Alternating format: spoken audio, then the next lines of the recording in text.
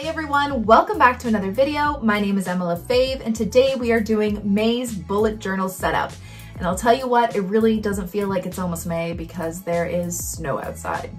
Mama! Yeah? Wait, the truck covered in snow. Oh my gosh, your truck. And the roof is covered in snow. It will melt by tomorrow, it's fine. Anyway, let's jump right into the video and start.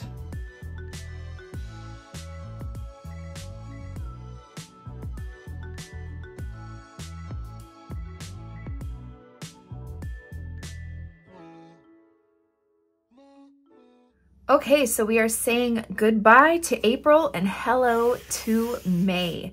So for May, I wanted to do a wildflower theme. I love flowers and I love wildflowers, and I thought it'd be very appropriate for May because things are starting to bloom and it's getting beautiful out. So that's what we are doing. I really enjoyed last month's birds. That was a lot of fun. Focus more on watercolor, but May is going to be all about doodles and paint pens. So I'm going to be using my Acrylograph paint pens from Etchr and Olive. I really like the selection of colors, but there are other alternative paint pens that are also great. Posca markers, and as well as these Artistro markers. They're pretty good too. They come in bigger tips and smaller ones. I have both, but I just really like the color selection of these, and I thought because I'm using my Etchr and Olive journal, I would use these. So that's what we're going to be doing. So because there is a lovely person mowing their lawn outside, I am going to be doing a voiceover and speeding this up just a little bit because I'm going to take my time and doodle, but let's jump right in. Okay, so before I get into the actual setup video where you see me setting up all the pages, I want to show you how to do the little wildflower doodles on plain paper first, so you have a better idea of how to do them because the rest of the video is going to be sped up. So for this, I am using my hot pressed watercolor sketchbook from Etchr Lab. You just need some smooth paper, especially if you're drawing with paint markers. Textured paper like cold press is not ideal. Then I'm going to be using my Acrylograph markers from Etchr and Olive. And I thought I was just going to be using these, but then I ended up throwing in a few Posca markers, which are also great in your bullet journal. So that's what we're doing. So let's jump right in. The first flower we are going to do is lavender. And a lavender sprig is one of the easiest ones to do. It's one of my favorites. So let's do this. Okay. The first thing you're going to do is you're just going to do these kind of like upside down teardrop shapes. And they're just going to be going down the center. You can have some like right in the middle.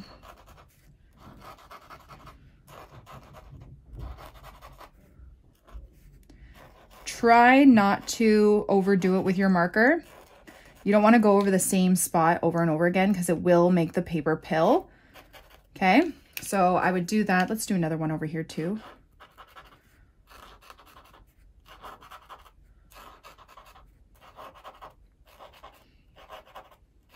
Okay, and then I take my darker purple marker and I'm just doing a little line at the bottom of each of the little purple marks just to make it look like it has a bit of shadow.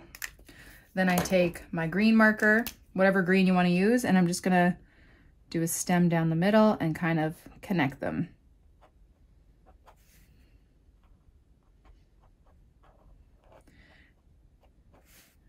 And then a little stem, and they can cross like that. So easy. And then you can also do like tiny little leaves coming off if you like. You can add whatever you like to it. And that's our lavender sprig. So easy. Okay, the next one I'm gonna do is kind of like a dandelion, kind of. None of these are actually like really supposed to be real flowers, I don't think. Sometimes, I don't know. Some of them are, some of them aren't. But just kind of winging it. So I'm gonna be going and doing this kind of shape, just upside down kind of teardrops. 1, 2, 3, 4, like that. Let's do another one up here.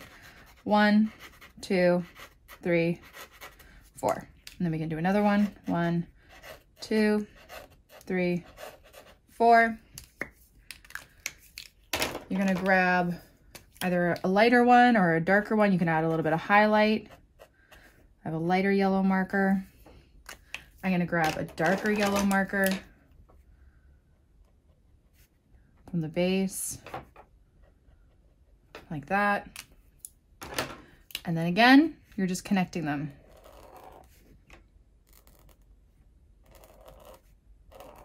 Okay, you can do a little bit of green on the bottom of the flower as well. And again, little tiny leaves. They don't have to be specific to the flower. Don't worry about it. Just make them look cute. Like that. And it's kind of like a dandelion. I also end up doing a bigger yellow flower, which I will show you as well. So I grab, actually, yeah. So I'll just do one big one. And it's kind of like this, just bigger. So I'm going to do a petal, another petal, connect it, another petal, and then like a half petal like that. Okay, and we'll do one more facing this way maybe. Larger petal, larger petal. Could be like a Cosmo, could be anything you want to be. You can do how many petals you want, and a half petal. Then I take my darker yellow marker and I just did some little lines. I think in the actual journal I outlined them. You do some lines coming from the top. Really, whatever you want. There's no wrong way to do this. I'm just here to give you some ideas. Okay. You could add some white highlight on them, whatever you like. Actually, let's make the centers a little bit darker. Okay. And then again, same kind of thing, just connect the stems. Know where the center of your flower is, the stamen, and then have the stem come right through underneath there, because it's coming, if it's coming out this way, it's going to look a little weird. You want to know where the tip of the stamen is and come right through. Obviously skipping the petal, but you know what I mean? Just in line with the tip of that stamen. Okay, and that's a little bit of a bigger one. Okay, so our next one I'm going to show you some thistle type kinds because they look really cute too. And you're just going to do some teardrop shapes. And I'm using this like dusty blue color, which I really love.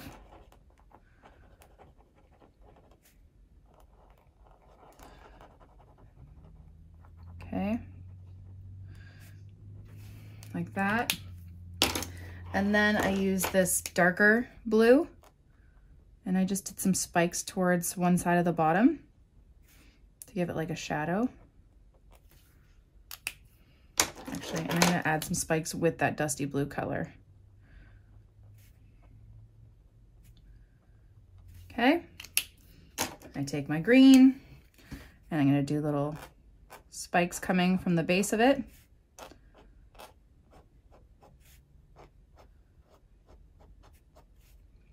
And then again, we are connecting them all together. I think they might have like spikier leaves or something. I don't know. There you go. There's some thistle. Okay, let's do a poppy. This one's really nice to do as well. So I'm going to use my red marker and I'm just going to do petal shape, petal shape, petal shape, half petal shape kind of. And then we're just going to fill it in. Part of me wishes I got the bigger nib in these Acrylograph markers. They're really nice and I love the color selection. I think I forget what color selection I bought. It's in my first Etchr and Olive video, I'm pretty sure, when I test them all out. It's like the cool fall colors and jewel tones, I think. But yeah, it's hard to color in big surface areas with such a small nib. And then we'll do another one this way. You can even just do like a blob, to be honest. You know what? I might just connect this because I want it to look more like a poppy.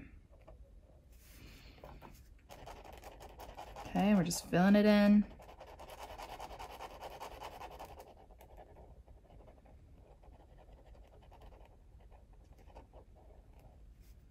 Okay, and then maybe I'll do like a little bud here. Okay, and then I took my yellowy gold marker and I just did the center like this. Decide which way your flower is pointing. So usually where the longer petals are, that's the way it's pointing. So I'm having that like little stamen part go that way. This one's pointing this way. So I'm gonna have it go that way. This you don't really see. Then I'm also grabbing my dark blue, or you can grab black, and I'm just doing a little bit of darkness in the middle, like that.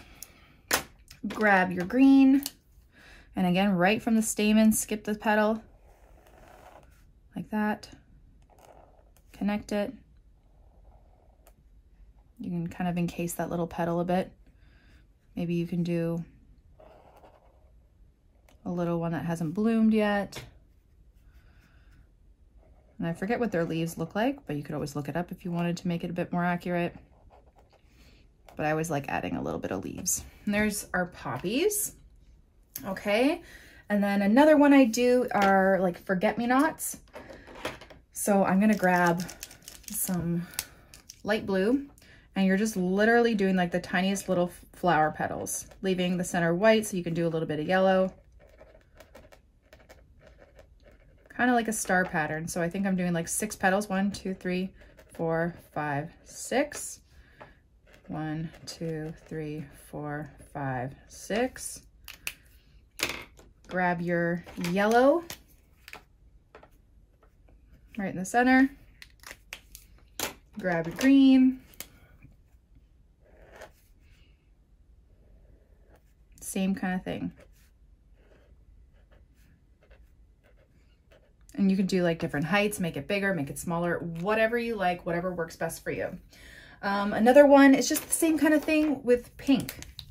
Okay, we're just using these shapes that we've learned in the past with some of our doodles and our paintings, and just using it to make these cute little flower doodles. So I'm just gonna literally do like a scribbly like that, kind of going around in like a half circle. Maybe one coming up here. I always like to add another color for a little bit of depth and shadow. So like a darker yellow, light yellow, dark purple, light purple, dark blue, light blue. You know what I mean? It just adds a little bit more. So I'm just adding a bit of dark pink to the base of this. And again, our green.